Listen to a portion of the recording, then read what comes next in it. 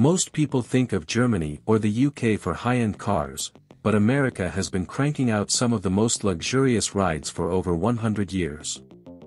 From the birth of the mass-produced automobile, there was recognition that cars could be more than just something to transport people from point A to point B.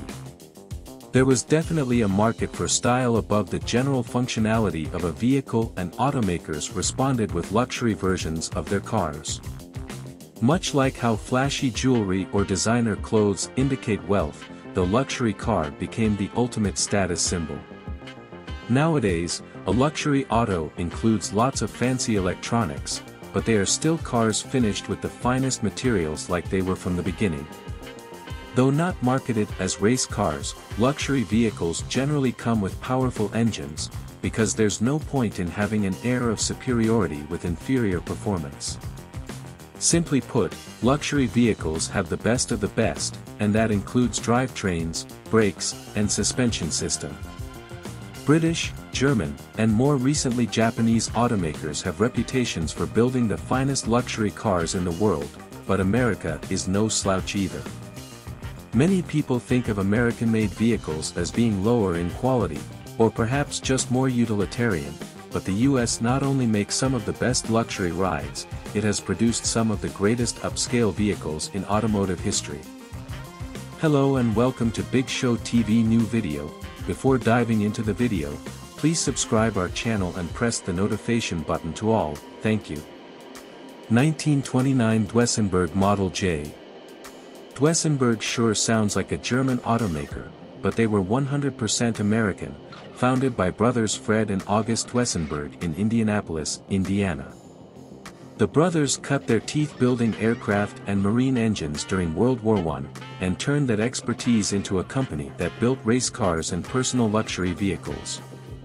Those two things came together in the Starite 8 Model J, which came optional with a supercharger, capable of producing 400 horsepower. That's impressive by modern standards, but back in the 1920s, most cars had double-digit horsepower. Unfortunately, these incredibly expensive luxury performance cars came out right around the same time as the stock market crash and weren't big sellers. 1930 Cadillac V16.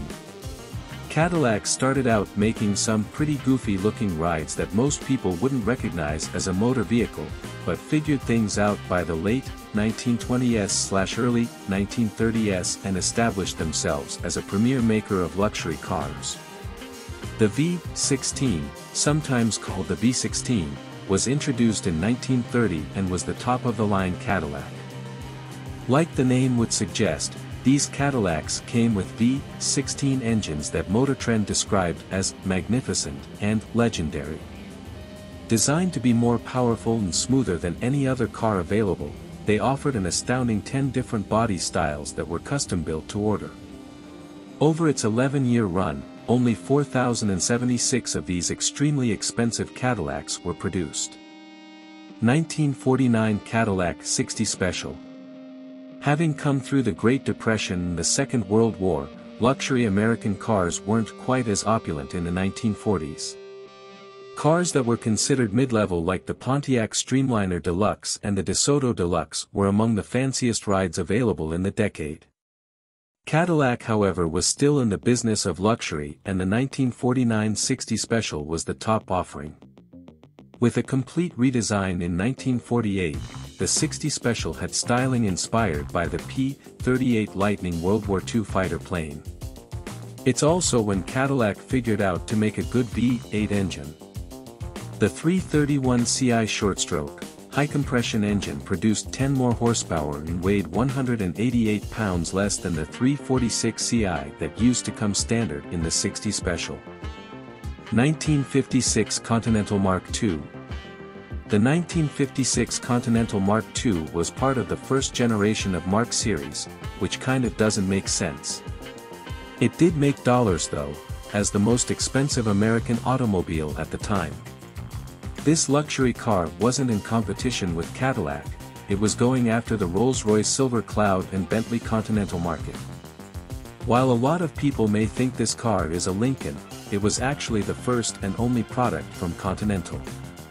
When the Mark III came along in 1957, it was then a Lincoln Continental. The first-gen Mark IIs were entirely hand-built, with a premium put on quality craftsmanship. It's also the first model to feature the signature Continental tire bump in the trunk.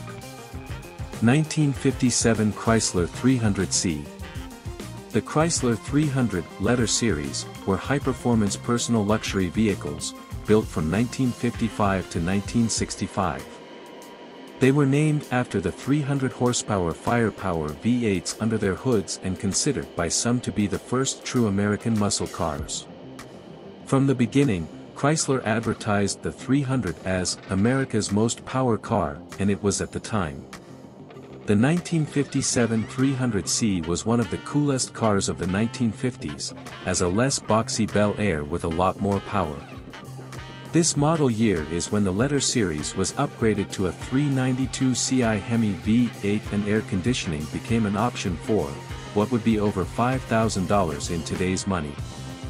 This was the car that established a link between luxury and performance. 1965 Buick Riviera. GM vehicles usually share body styles across brands, but the Riviera Coke bottle look was unique to Buick in 1963, when it was introduced. Cadillac was GM's luxury car division, but they let Buick put out one hell of a luxurious performance ride in the mid-1960s. Not only was the car powerful, it was loaded with luxury features like tilt steering wheel, power windows and seats, plus walnut interior inserts. The 1965 Riviera Grand Sport not only came with all the high-end features, it had an upgraded engine, suspension, and exhaust, making it a true luxury performer. Motor Trend raved that the first-gen Riviera toppled the Ford Thunderbird as the king of personal luxury vehicles, adding, "No two ways about it, the Riv was, and is, a scene stealer of the highest order." 1976 Cadillac Eldorado. 1976 was the final year for the Cadillac Eldorado convertible, until they brought it back in 1984. The thing is, Cadillac promoted it as the last American convertible, and many people bought the ragtop land yachts as investments, only to get submarined by its reintroduction. There was actually an unsuccessful class action lawsuit against GM, brought by unhappy 76 Eldorado convertible buyers. The final 200 Eldorado convertibles were sold with the Bicentennial Edition trim, to celebrate 200 years of American freedom. They came with special patriotic pinstripes, stitched leather seats, and commemorative plaques. They were also equipped with the signature Cadillac 500 engine that got around 9 miles per gallon, which was smack dab in the middle of the oil crisis. 1977 Lincoln Continental Mark V. If you were an organized crime boss, pimp, or just a rich guy chomping on cigars in 1977 and you weren't behind the wheel of a Lincoln Continental Mark V, nobody took you seriously. Big, gaudy, and flashy, the car symbolized the materialist excesses of the 1970s. In the simplest of terms, this was the car you drove if you wanted people to think you were important. At almost 20 feet, the Mark V is the longest two-door coupe ever sold by the Ford Motor Company, and probably any automaker. It was the best-selling Mark Series Continental, moving 228,262 units in 3 model years. It also featured the smallest displacement engine in a Lincoln since the 1950s, but the 77 was all about rolling slowly and looking cool, not drag racing. 2009 Cadillac CT-SV. This list skips a couple of decades, because American luxury in the 1980s and 1990s was non-existent. Actually, it was poorly made and ugly like the ridiculous stubby trunk 1980 Cadillac Seville. Cadillac, however, would redefine what luxury meant in the new millennium with the CTS, introduced in 2003. The massive land yachts were replaced with high-performance luxury compacts. The 2009 CT-SV was one of the most blistering cars ever produced with a supercharged Corvette engine and performance package. Considering the power and features that went into the CT-SV, it was an incredibly affordable luxury vehicle. Car and Driver included the 2009 CT-SV on its Best Cars of the Year list and noted, Cadillac makes the jump from knuckle-dragger to sophisticate in one leap. 2023 Lucid Air Sapphire. The EV revolution has once again redefined what American luxury means, from massive gas guzzlers to sleek all-electrics with dragster-style horsepower. There are plenty of six-figure Teslas with luxury pricing, but their stark utilitarian design and finish is anything but luxurious. The Lucid Air, however, is gorgeous electric vehicle worthy of taking the American luxury car into the next generation. When it comes to a luxury ride, there's no reason not to go for the top version, and with the 2023 Lucid Air, that's the Sapphire. It has the most power, the best range, and most features, which Car and Driver says is a home run, delivering a posh overall experience with an unbeatable driving range. In 100 years of American luxury, cars have gone from the size of a locomotive to ones that can pull one at 200 miles per hour.